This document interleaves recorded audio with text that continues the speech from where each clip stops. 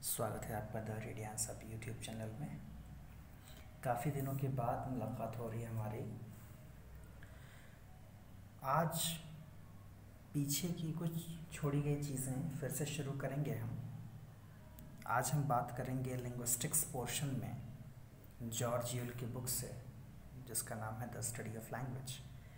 पहला चैप्टर है origins of language. उसमें 3 वीडियोस में ऑलरेडी बना चुका हूँ। आज चौथा पॉइंट हमारा रहेगा, एक और ओरिजिन की हम बात करेंगे, that is the genetic source. उसके पहले ये बताते हुए खुशी हो रही है कि जॉर्ज यूल की जो बुक है द स्टडी ऑफ लैंग्वेज, इसका PDF अवेलेबल है गूगल पर, तो आप लोग ज़रूर उसे डाउनलोड कर लें, क्योंकि काफ़ी अच्छी किताब है। अभी तक तो मिल नहीं रही थी मुझे, लेकिन आज फिर से मैंने सर्च किया तो पता चला कि गूगल पर अवेलेबल है इसका PDF। लिंग्विस्टिक्स के लिए काफ़ी अच्छी किताब है। तो बात करेंगे हम द जेनेटिक सोर्स, यानी कहीं हमारे जीन जिम्मेदार तो नहीं हमारी भाषा के।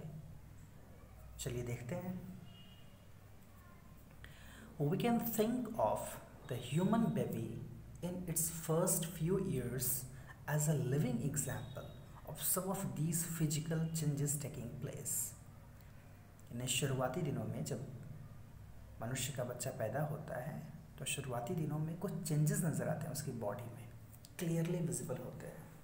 क्या हैं वो changes?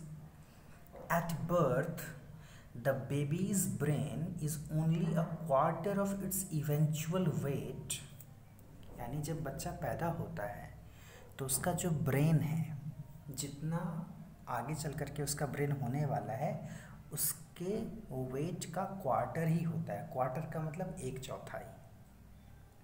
And the larynx is much higher in the throat, और उस समय जब बच्चा पैदा होता है तो उसका जो लैरिंग्स है, लैरिंग्स क्या होता है? जो गले में होता है, जहाँ वोकल कार्ड स्थित होते हैं। तो जो लैरिंग्स है वो गले में लंबा होता है, मच हायर, ऊपर होता है, much higher in the throat. और इससे क्या फ़ायदा होता है? allowing babies like chimpanzees to breathe and drink at the same time, जिससे कि वो जब पीता भी है बच्चा और सांस भी लेता है, दोनों काम वो साथ में कर सके।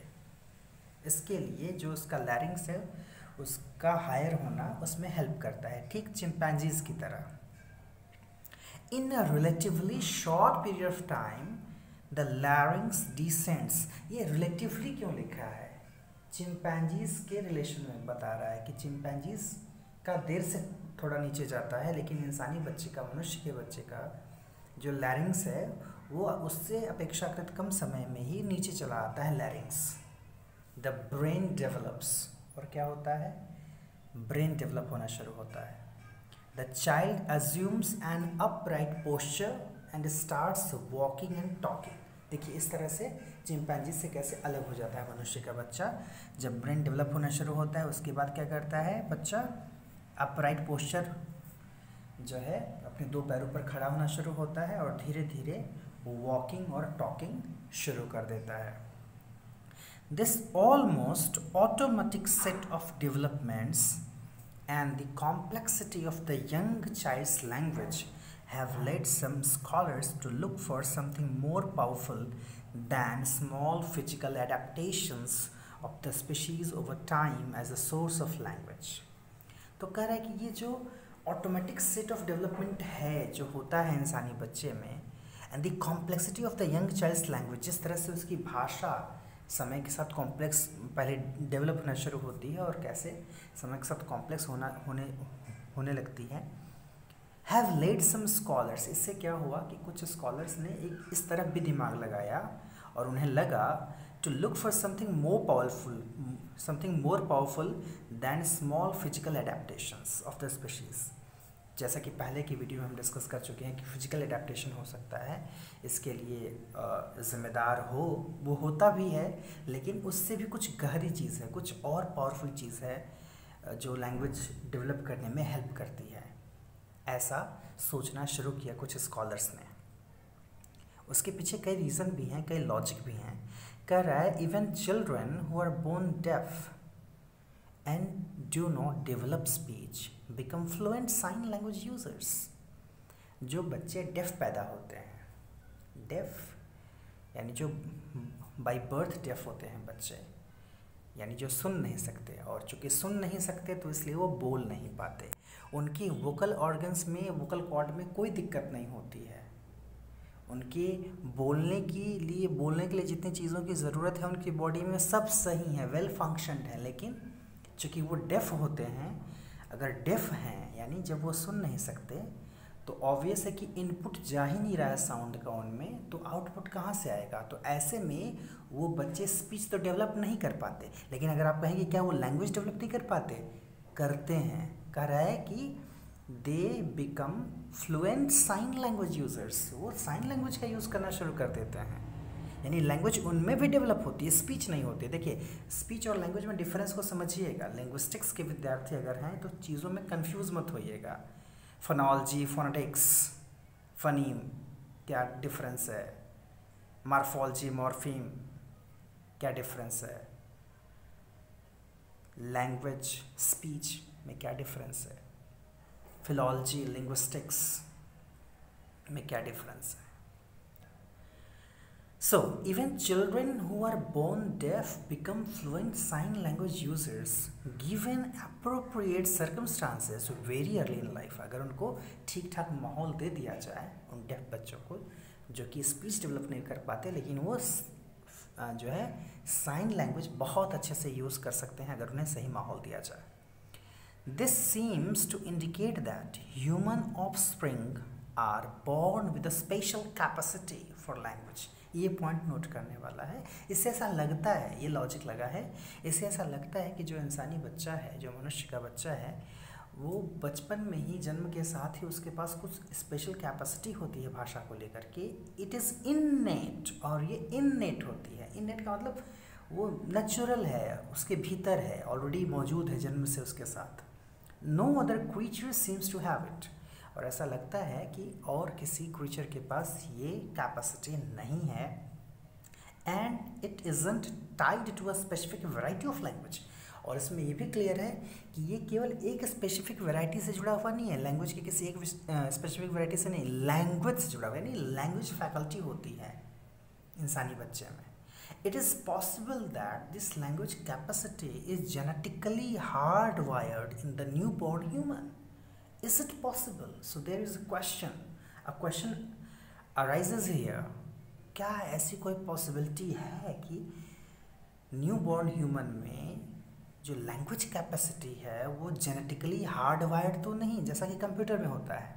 यानी कोई ऐसी वायरिंग तो नहीं किया ऊपर वाले ने जिससे कि एक पर्टिकुलर फैकल्टी, लैंग्वेज फैकल्टी जो है वो डेवलप रहती है न्यूबॉर्न ह्यूमन में.